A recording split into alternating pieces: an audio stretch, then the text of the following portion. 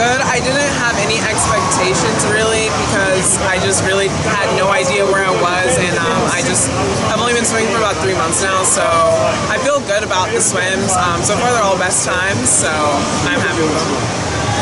Can you talk to us about coming back into the sport? Yeah. So this past September, or like this past summer, I really just kind of like felt empty, and I thought I was done swimming, and then in September I just kind of decided that I wanted to give it a try. I got back in shape, and then made the move to Athens after I talked to Jack, and really felt comfortable moving down there and really confident that they would make me a better swimmer. And so since then I've just been in Athens and still working, still have real world job, which is interesting, and I balance the two, and I'm really happy now, so it's been a good move. Yeah. What are you doing? What's your job? So my job, I work for Turner in Atlanta. So I work on Bleacher Report Live, which is a sports app, live sports app. So basically digital product management, nerdy stuff like that. You work from home? Yeah, I work from my computer when I can, between practices, weights, and all that stuff. Yeah. Nice. And so, I mean, can you take us through, like, you finished college swimming and then you were done? I really wanted to be done.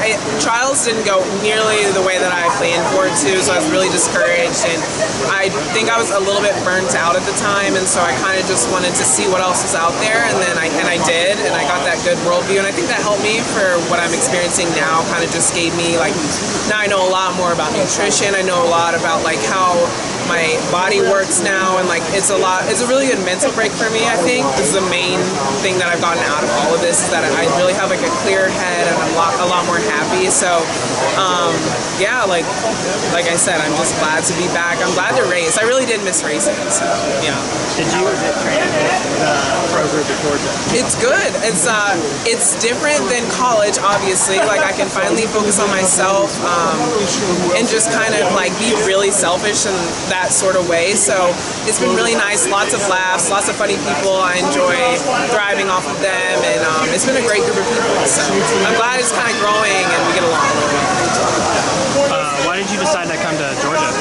So mainly because it was closer, and like I had talked to Jack, multiple times, and he just really reassured me that that would have been the best place for me to go. And Brian, the sprint coach, he's awesome as well. And so I had a couple conversations with them, and I really didn't look anywhere else just because of location. So like if I was further away, I probably still would have came to Georgia, just because I know what it's about, because I was in the SEC and I know how it kind of works. So that's basically the reason why. And when did you retire the first time? 2016 after trials. Okay. Yeah. So it's got to feel pretty good to be going best times now. Yeah, it's like I'm a kid again. It's really inspiring just because I really haven't been back for long, about like 3 months, like I said earlier, and so to go like these times and like kind of be competitive with these girls and just feel like I'm kind of back in it already is really encouraging, and it just kind of really makes me want to go back and work even harder. So I'm really happy with the times. Yeah. Do you have like a schedule at all of like what meets you're gonna go to, or like what's your no, like honestly, we were taking it day by day. Kind of like the first swim meet, I did a short course meet in December, and I honestly had no idea what to expect. And so we're really just taking it day by day, like especially with like weights and things like that. Then that's really what I try and focus on, just not thinking about the big picture, just trying to get better every day. And I think it's worked out for me so far, and I'm really looking forward to what's coming. Thanks, Natalie.